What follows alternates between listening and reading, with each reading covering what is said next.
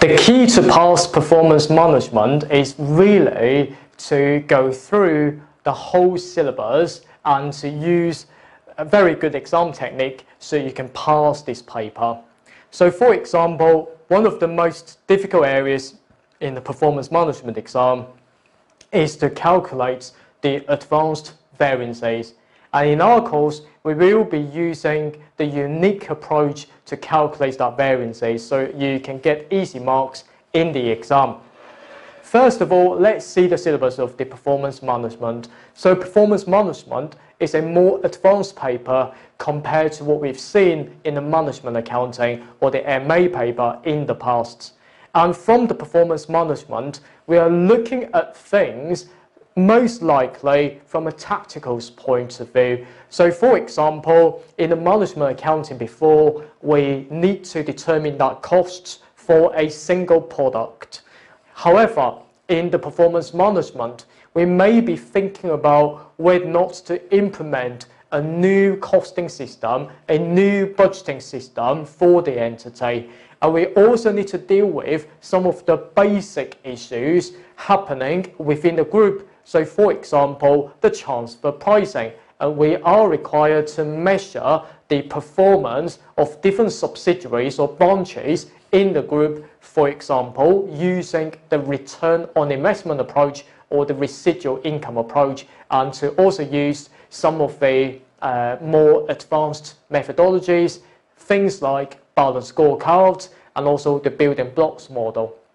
So these are the things that we need to learn in the PM exam. So PM syllabus, first of all, we need to look at the MIS, the Management Information System, because nowadays we use IT to support our decision making. And also the data analytics tools ready, but in the exam it's highly likely that you may be given a sub-requirement in a section C as a worthy requirement to comment on the advantages and disadvantages of such systems. Of course, the advantage will be the flexibility, the speed that we can process the transaction. However, the disadvantage would be to subject to cybersecurity risk and so on.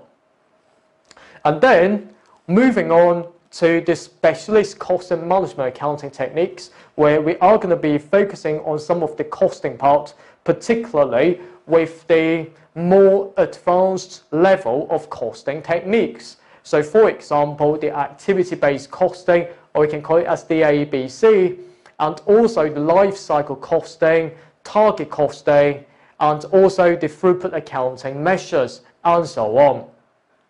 Because we need to determine the costs per product or per the service, for example, using the composite of cost unit concept, because by doing that, we can budget what will come up, okay? We can set up the budgeted costs and we can better control them using the variance analysis later on. We also need to apply the techniques into the decision-making section here. However, by using the decision-making techniques in the PM paper, for example, the application of relevant costing principles will be a lot more difficult than we may have seen in the ACCA MA or the F2 studies. So make sure that we thoroughly learn the concept of relevant costing in the exam so we can be able to apply them in any questions related to the section B or the section C questions. And finally, one of the section C questions is a worthy question, will come from the area of performance measurement and control. So for example, transfer pricing, balance scorecard, building blocks model, where you are required to think about the investment center or the subsidiary's performance in the group. I must say that the PM paper is very interesting indeed. However, it's a little bit challenging because it really requires students to calculating numbers in a correct manner. The exam is 180 minutes. Into 100 marks, you will get at least 50. And the exam has been divided into Section A with 15 multiple choice questions coming from any areas from the syllabus. This is the most challenging sections in the exam. And you'll also be presented with the Section B questions with another 15 questions split into 3 cases, okay? 3 cases. Each case will be with 5 objective test questions here. Now, the examining team has its own preference of setting the Section B questions. For example, learning curve, okay, in the PM syllabus, learning curve, we're going to be using that to estimate the budgeted labor costs, okay? And the ABC principle, which means the activity-based costing, relevant costing, cost volume profit analysis, variance analysis, and also target costing may be tested in the Section B each and every exam. For Section C, there will be 2 questions here, okay? Out of these areas, you may be given performance management, where you're required to calculate some numbers. So I would deem that in this exam, 1 sentence will be equals to 1 mark.